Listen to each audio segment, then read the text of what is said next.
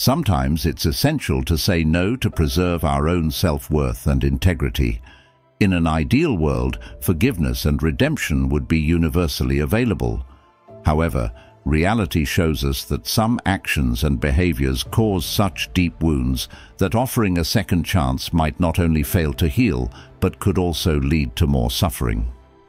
In this discussion, we'll explore the boundaries of forgiveness and the importance of safeguarding our emotional and physical health.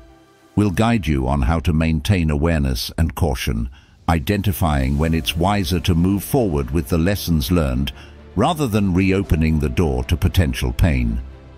While we should strive for compassion and understanding, it's also crucial to recognize the reality of someone's actions and their consequences. Stoicism teaches us to see beyond our hopes and desires, viewing situations as they truly are. Offering a second chance implies hope and faith in someone's ability to change. However, the Stoics remind us to base our decisions on reason and objective reality, not on unfounded optimism. This involves evaluating if someone's past behavior shows a pattern unlikely to change, and considering if giving a second chance could harm us or continue negative cycles. In this video, we will cover 12 essential points to consider before deciding to give someone a second chance. Stay attentive as each topic discussed here is crucial. Focus until the end, and if you find this content valuable, please like and subscribe to the channel. It helps us a lot and costs you nothing. Let's go. Number 1. People rarely change. Altering deeply ingrained behaviors or character traits requires more than just acknowledgement and the will to change. It demands sustained effort and often professional support. This transformation process is complex, challenging, and above all, rare. People frequently revert to familiar patterns not by deliberate choice, but because these patterns are comfortable, even if they are harmful to themselves or others. Moreover, change necessitates a conducive environment and a robust support system. Without these critical elements, even the most determined individuals may struggle to make significant progress. This doesn't mean change is impossible, but the likelihood of drastic character or behavior transformations, especially without intrinsic motivation and adequate external support, is low. Offering a second chance in the hope of change can, therefore, be a risky gamble. Depending on the severity of someone's actions or behavior, one might be unwittingly exposing oneself to repeated risks without a realistic likelihood of improvement. In cases of abuse, deep betrayal, or other harmful actions, the hope for change might reflect the giver's desire more than a tangible possibility based on the person in question. Recognizing that people rarely change is not an excuse to give up on everyone at the first sign of imperfection. Instead, it's an invitation to realistically assess situations and protect one's emotional and physical well-being. It means understanding that while support and encouragement are valuable, the responsibility for change ultimately lies with the person who needs to change. This realization can be liberating, allowing one to move forward with clarity and purpose, focusing on relationships and situations that promote mutual growth and respect. Number 2. Never compromise your values. When deciding whether to grant someone a second chance, it is crucial to examine how this decision aligns with our core principles. One of the key teachings, particularly from Stoic philosophy, is the paramount importance of never compromising our values, regardless of the circumstances. Virtue and integrity are supreme goods that should be upheld above all else. Therefore, we must live in accordance with our rational and virtuous nature, ensuring our actions and decisions harmonize with our ethical and moral standards. Before considering giving someone a second chance, we must evaluate whether this decision aligns with our core values or if it would lead us to compromise them.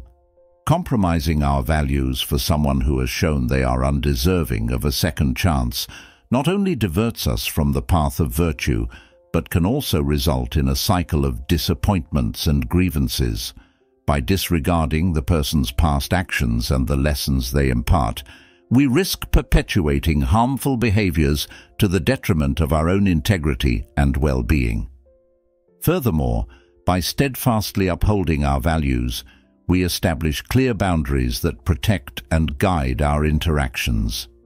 This does not mean we should be rigid or devoid of compassion, but rather that our compassion and willingness to forgive should not lead us to accept behaviors that contradict our deepest principles. True wisdom lies in the ability to discern when compassion and a second chance serve the greater good, and when they simply expose us to further harm. Number 3. Some people do not know how to repent. Regret, a profound emotion, signifies the acknowledgement of faults and the willingness to change, which are crucial for healing and reconciliation. When someone shows no capacity or willingness to sincerely repent, it indicates a significant lack of self-awareness and a commitment to change, fundamental elements for any form of growth or personal development. Genuine regret transcends a mere apology. It requires a deep comprehension of the impact of one's actions on others, coupled with tangible efforts to enact significant behavioral changes. Without this level of understanding, an apology becomes an empty, repetitive gesture, ultimately meaningless, leading to a cycle of harmful behaviors without genuine intention to improve. A person's refusal or inability to repent can stem from various factors, such as pride, selfishness, or even deeper personality traits like narcissism or a lack of empathy. These traits make it extremely difficult, if not impossible, for the person to recognize their mistakes and take responsibility for them.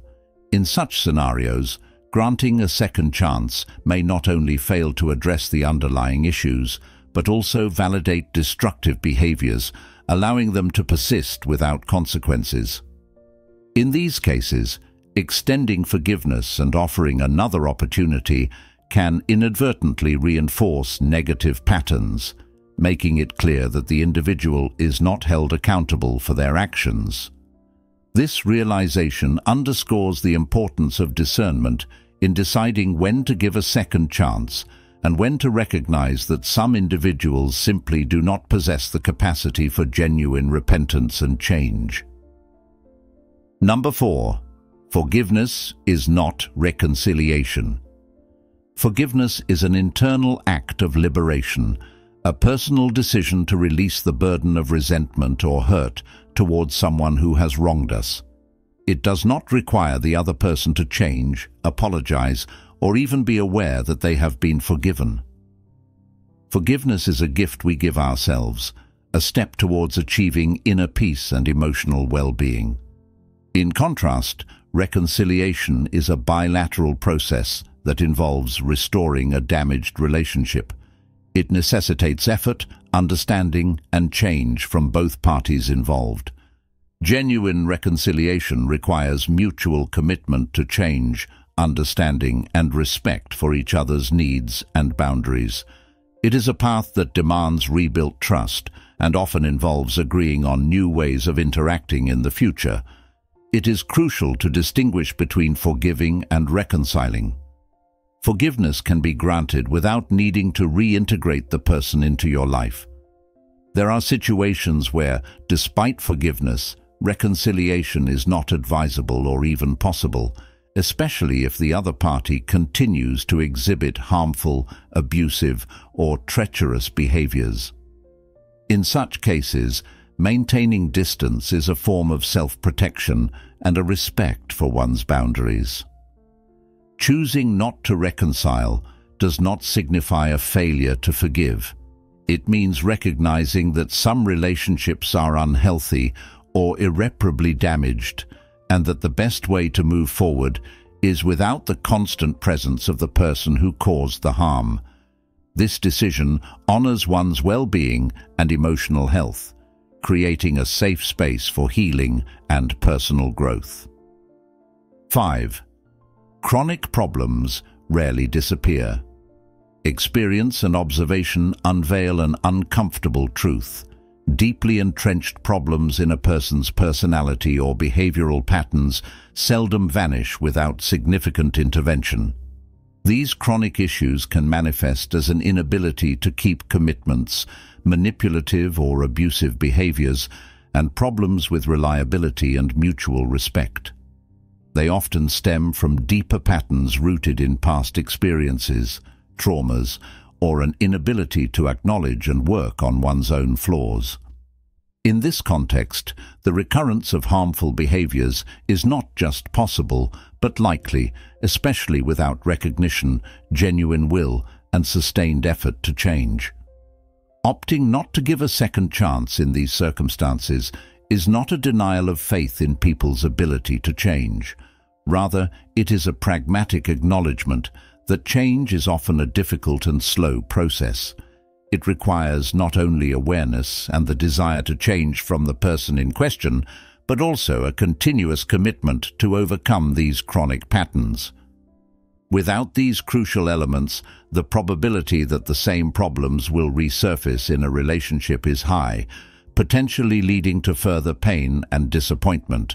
Therefore, recognizing the persistence of chronic issues is essential for making informed decisions about second chances, prioritizing one's emotional and psychological well-being. 6. Say no whenever necessary. This principle is rooted in the understanding that while forgiveness can be crucial for personal growth and healing, it does not necessitate reconciliation or the reintegration of a harmful individual into your life. Saying no acknowledges that you prioritize your peace, emotional safety, and well-being over the need to please others or conform to societal expectations of offering second chances. Saying no whenever necessary requires an honest evaluation of the situations and behaviors that led to the need for a second chance in the first place.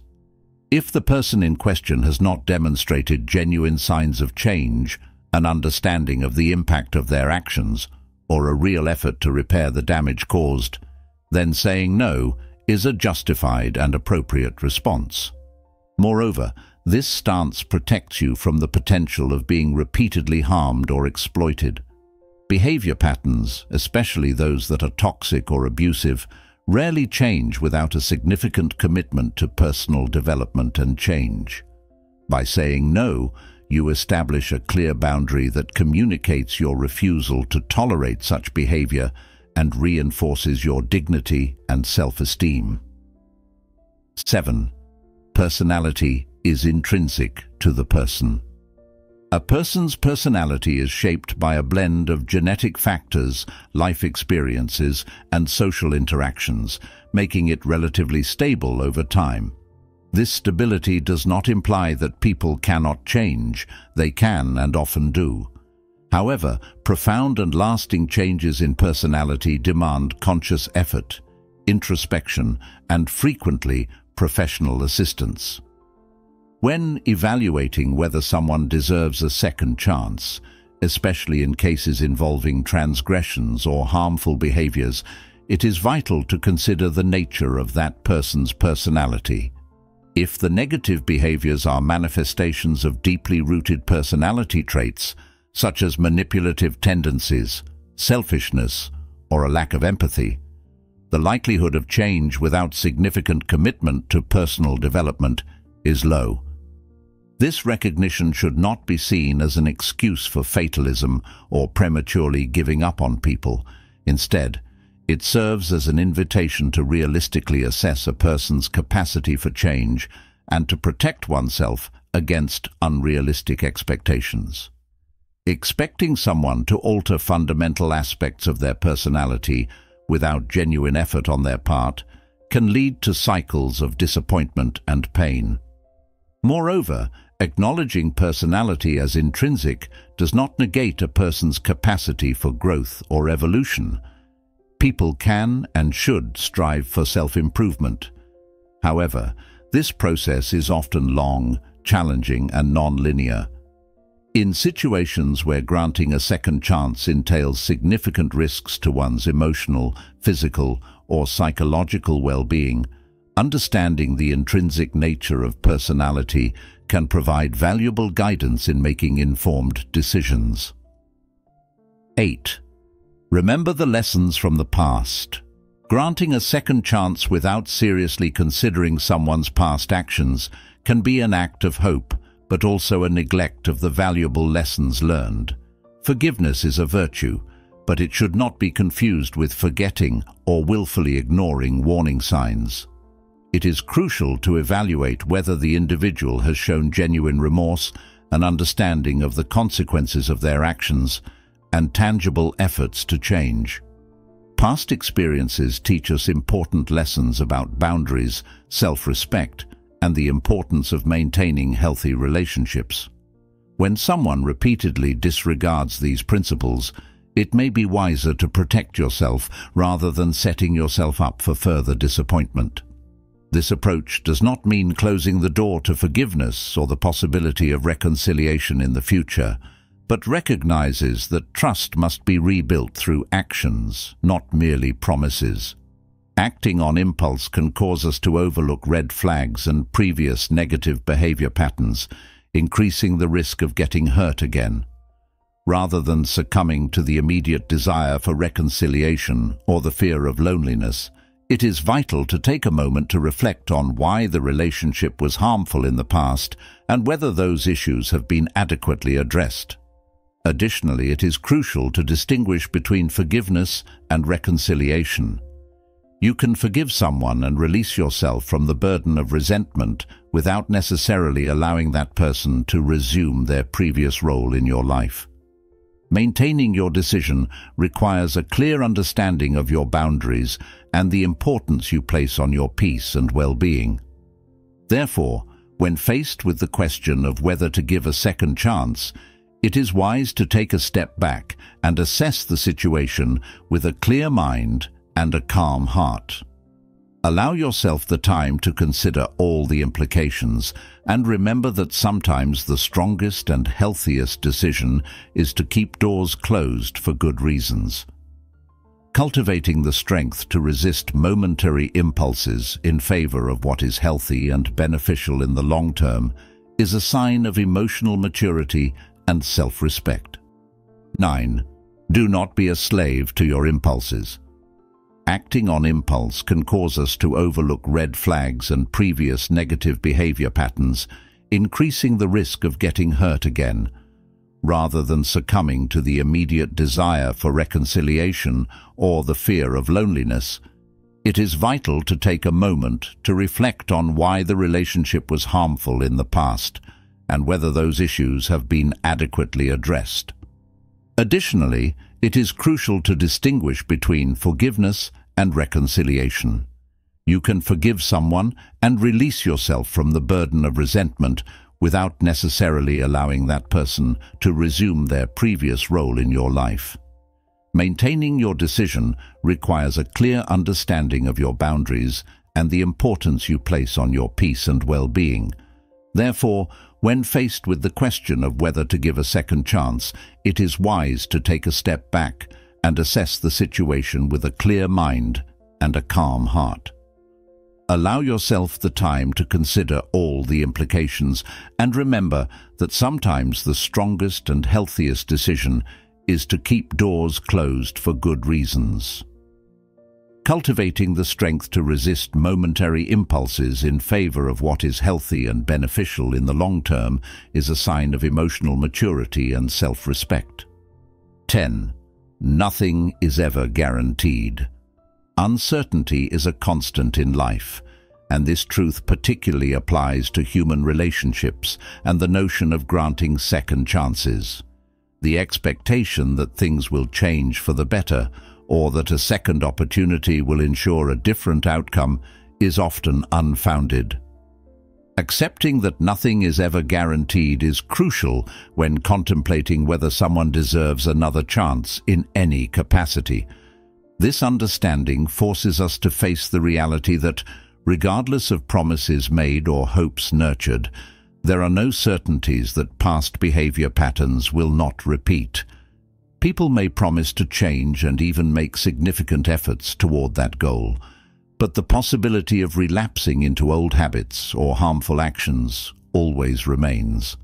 This consideration is especially important in situations where trust has been severely broken.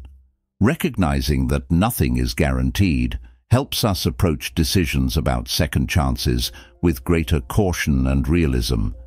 It involves assessing not just the promises of change, but also the risks involved and whether we are prepared to accept them. This approach does not mean living in a constant state of skepticism or refusing to forgive, but rather approaching reconciliation with a clear understanding of the possible consequences. This perspective also emphasizes the importance of setting clear boundaries and conditions if we decide to grant a second chance. This includes communicating explicit expectations and establishing consequences if these expectations are not met. Such an approach not only protects the emotional well-being of the person offering the second chance, but also establishes a framework of accountability for the person receiving it. 11. Do not let your emotions hinder your reason. In an ideal world, emotions and reason would coexist harmoniously, guiding our decisions to balanced and fair outcomes. However, in reality, emotions can sometimes cloud our rational judgment, especially when considering giving second chances to those who may not deserve them. The heart tends to remember the good times, hope persists in change, and the desire to believe in the best of people can lead us to overlook hard-earned lessons from the past. Allowing emotions to completely dominate reason in these situations is risky. It can cause us to repeat the same mistakes, expecting different results. Stoic philosophy, with its emphasis on self-mastery and a clear perception of reality, teaches us the importance of balancing emotion and reason. It encourages us to acknowledge our emotions, but not to let them dictate our actions without careful consideration of the consequences. When deciding whether to give a second chance, it is crucial to pause and objectively assess the situation. This involves looking beyond our feelings about someone and considering their track record, the likelihood of genuine change, and the potential impact of their actions on our lives. Assess whether the person has demonstrated a true commitment to change and if you are prepared to face the same issues again. This approach helps guide a more rational decision. Establishing healthy and clear boundaries is also a way to protect yourself. This does not mean closing the door to forgiveness or the possibility of reconciliation, but ensuring that such openings do not compromise your emotional or physical well-being. In this context, deciding not to give a second chance is an act of self-care, not bitterness. 12. You have a role in your own life. This principle emphasizes understanding that while we cannot control the actions of others, we have complete control over how we choose to respond. This includes the decision to grant or deny second chances. Deciding not to give a second chance is not merely a passive reaction to someone's behavior. It is an active choice that reflects our values, boundaries, and self-respect. By embracing our active role, we recognize that our peace of mind and well-being are our responsibility. Allowing someone who has repeatedly harmed us back into our life can be seen as neglecting the care we owe to ourselves. Stoic wisdom teaches us that serenity comes not from external approval or circumstances, but from internal mastery and living according to ethical principles. Taking an active role in our lives means making deliberate choices about whom we associate with and how these associations affect our personal journey. Choosing to distance ourselves from those who do not deserve a second chance is also about choosing the quality of influences we allow into our personal sphere. Finally, this principle encourages us to reflect on our personal growth and how adversities and difficult relationships have shaped us. Instead of remaining victims of circumstances or the actions of others, we are invited to learn from these experiences, strengthen our character, and make decisions aligned with who we aspire to be. Thank you for joining us today at True Stoic. Remember, the journey to self-improvement is continual, and each step you take builds a stronger, more resilient you. Don't forget to check out one of our suggested videos on the screen to continue your journey toward living a profound and meaningful life. Until next time, stay stoic and thrive.